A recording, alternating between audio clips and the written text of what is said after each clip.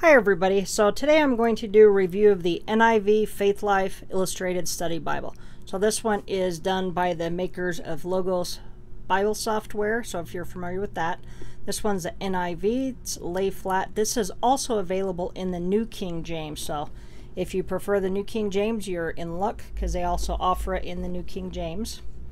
So I'm going to hold that right there in case you would like to pause and read that.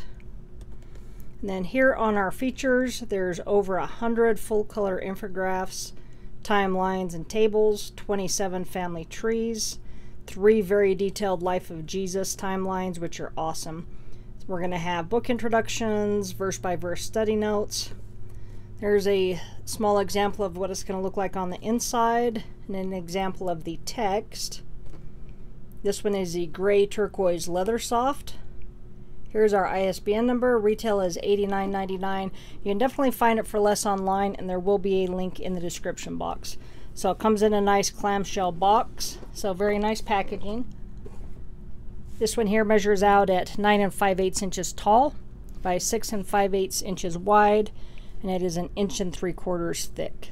So we can see we've got really pretty silver gilding. We've got our thumb indexing. So these are black with the silver lettering, gray head and tail bands, and this Leathersoft is really pretty. So you can see that, and it is very has a really nice texture, and you don't feel at all like you're going to drop it, but really pretty with all of that stitching on there. On our spine we've got Holy Bible, NIV, and Zondervan, and then the back section is gray, but a really pretty cover. There's quite a few different cover options as well. So we're going to have a paper paste down liner, presentation page with the psalm down at the bottom,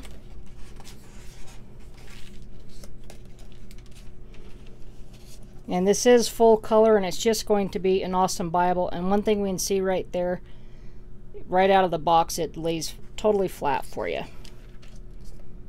So this one here, of course, is going to be the 2011 version of the NIV.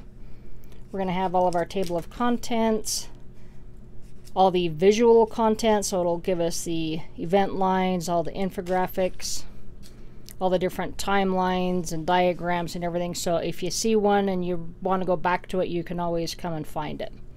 We're going to have the table of contents on all the articles. So it's got a lot of good articles. We're going to have the books of the Bible. We'll have a preface, and then a preface to the translation. And then we've got a how to study the Bible. So this is all really good information on here, so you definitely want to check that out if you get one. So it's going to start off with a broad timeline of biblical history. So I'll give you a close-up so you can kind of see how that is done. So this is really neat. Then we're going to get into the Old Testament. I like the way that they've done the 3 shades of green there. So we're going to have the formation of the Old Testament. So it'll have early Old Testament collections and references to them in the canon.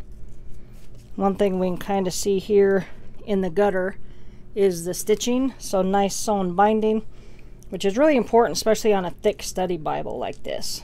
So we'll have information on the Pentateuch. Then we're going to get into the introduction to Genesis. So we'll have the background and structure. We've got a little map at the bottom. We're going to have dates relating to Genesis, outlines, and themes. So each book of the Bible is going to have that. And then we get into the biblical text itself. So we've got a double column format, so we can see up top there. I like the shade of blue that they use there, which is really nice. And then double column format on the notes. It is separated by the green line on there. So our font size is going to be a 9-point font and then a 7-point font on our notes. We're going to have quite a few Hebrew and Greek word studies scattered about, which is really nice. And then this is one drawing here that this is really neat. So I think that one, that is really cool. So there's tons of stuff in this one that I've never seen in any other Bible. So then we're going to have the days of creation across the bottom, and this is just really fascinating. Another word study. Then we've got the rest of the days. And so I want to find a section that's got where I can get you up closer to the text. Alright, so there is our font. So again, that is going to be a 9-point font, so very readable. And even though the notes are a 7-point, they're actually really readable. They read a lot better than what a 7 typically would.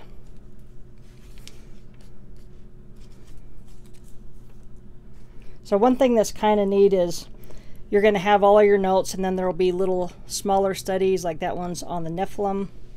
And then lots of artist renditions. So that's Noah's Ark there. But it makes it really clear and easy to see the biblical text and the way that they've got it separated.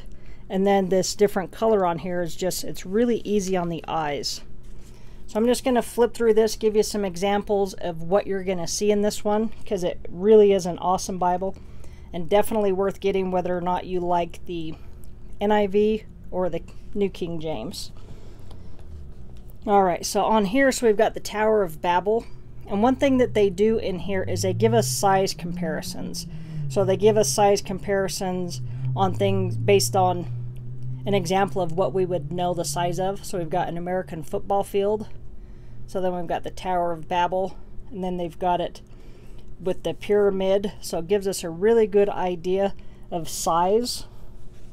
So I really think the way that they do that is neat, because otherwise, if they just had dimensions, it's going to be a little bit harder for us in our minds to wrap our head around it. But when we see it next to a football field, it makes it a lot easier. So here is one of the 27 family trees. So I like the way that they do them with the little people on there. Makes it a lot easier than just having just a chart with just the names. I think a lot of people like the visuals on it. So we've got the Egyptian chariots, the ancient altars, and then they have a little man standing there, so it kind of gives you an idea of the size next to a person. And then they've got a person up top on there. So the different artwork and the drawings and stuff that they've got in this is really, really neat. So here we've got the furnishings of the tabernacle. It kind of tells us how everything was placed. And then here's how it was all set up. And so they do give us another example next to a football field, so you get a good idea of the size of that. Because they did have to pack this up and take it with them. So that had to have been a lot of work. Then we've got the encampment, and it shows a tabernacle and how they were all structured around there. So it's got the arrangements of all the camps. So a lot of the stuff that is in this one, I've never seen it in another study Bible, and so it's definitely worth getting. So we've got one ribbon, just a single satin, but it's always nice to have a ribbon. So we're going to have a chart on the altars in the Old Testament. We've got an artist rendition of the Ark of the Covenant. And I think it was really neat of them to put like an outline of a person on there so that it gives us a good idea of the size. Got a nice chart on the covenants in the Old Testament. Then we've got Solomon's temple. Again, they show it to us next to a football field so we can see an approximate of the size. And then they give us cutaway views. So all of these, like if you bought it just for all of this additional information, it's absolutely worth it. And we're going to have the most holy place. We've got the royal seals of Judah. So it gives all the different seals and what those would have looked like. Just loaded with tons of awesome stuff. We've got Solomon's bronze altar, and then it's got the little guy on there, so it gives you a good idea of the size of it. Got the Cyrus cylinder, gives us information on that. But this just has some of the neatest stuff in it. Then we've got a wine press in ancient Israel. Shows the grapes and the vats and everything, so I think that's pretty neat. And we've got Ezekiel's temple. Shows what that would have looked like. And then they've got that there next to an American football field, so you can see how big that is. I mean, that's really big. Some of those places and the things that they built back then are just phenomenal, especially with not having any modern technology that we have now, and we can't recreate it that good. So now we're going to get into the New Testament. So we've got the formation of the New Testament. So that's going to be a few pages. We'll have the Synoptic Gospels and Acts. Then we get into the introduction to Matthew.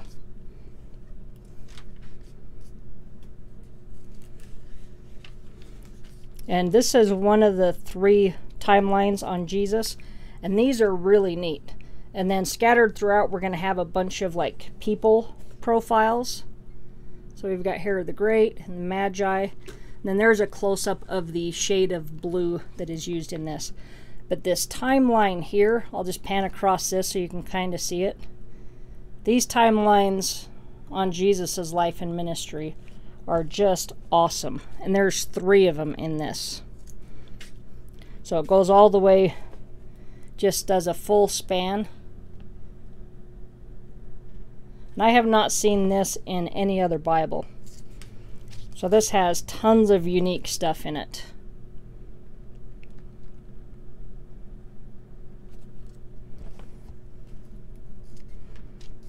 And so it is still going, and this is just one of the 3. So you can see how neat that is. And it's still going.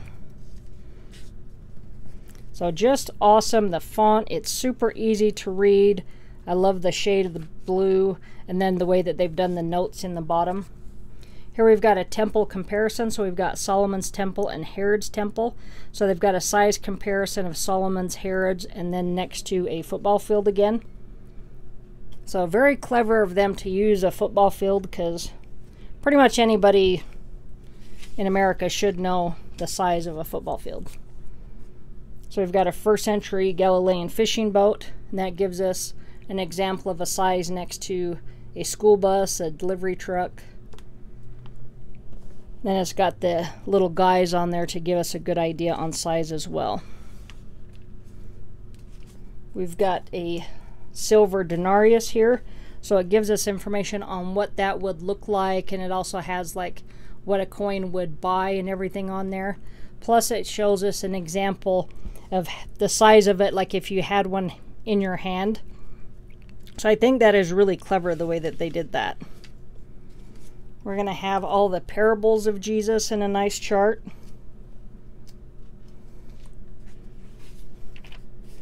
We're going to have Jerusalem. So this is really neat the way that they did that. So this Bible is worth getting just for all of the artwork alone.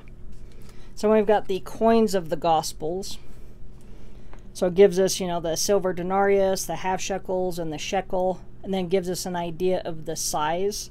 But I think that is just really, really neat the way that they show those.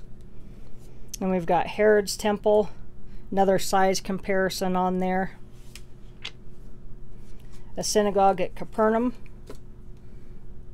So it gives a top view and then kind of shows how it would look, and you can kind of get a size just based on the people that they show in there. So we've got another synagogue here. Then we've got the Pontius Pilate's inscription. So if you've never seen this, definitely either do a Google search on it or punch that into YouTube. There are videos on that, so that's pretty neat. We're going to have a chart on all the miracles of Jesus. And we've got the Sanhedrin here, so it shows where the high priest would be, where the accused was, and then the 35 members.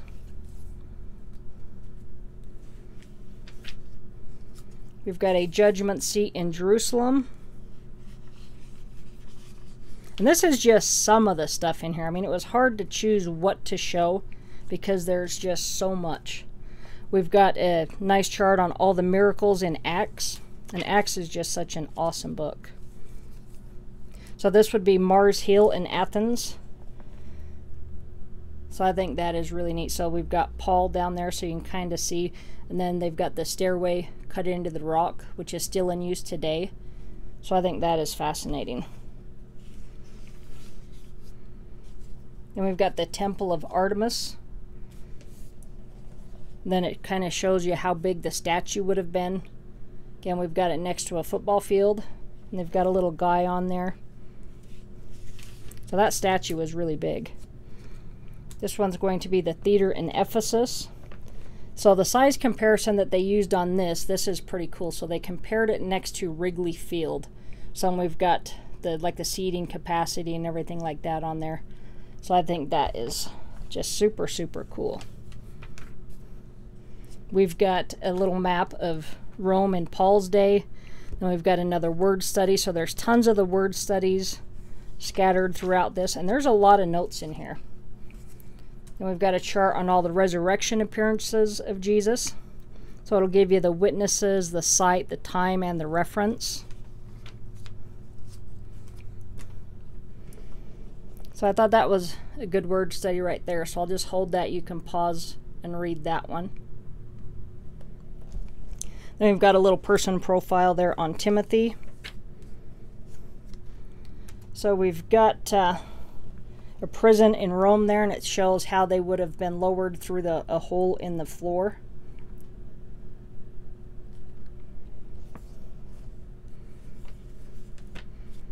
Once you pick one of these up, you're not going to want to put it down. So this is a really neat chart, angels in the Bible. So it says who they appear to, the name of the angel, and then it gives us the reference. So that's really neat.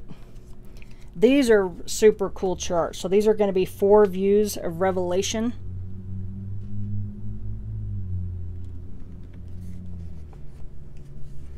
So tons and tons of awesome charts. This is another really neat one. So this is views of the millennium. So it gives you the 4 different views. Which just lots of interesting stuff in this one. We're going to have the table of weights and measures. Then we're going to get into our concordance. So this concordance right here contains 2,474 words with more than 10,000 scripture references. So a very good concordance. It's very readable. So we've got a double column format. The words there are done in bold, so nice and easy to read. It's a 100-page concordance, so lots of great information there. And then we get into our maps. What's nice is the maps are done on just a Bible paper, so it's not a thick, shiny cardstock. So for those of you who prefer it on Bible paper, you're going to like these maps. Really clear, easy to read. I like the different colors that they used in them. And we're going to have 14 maps. Plus there's tons of maps throughout the Bible as well.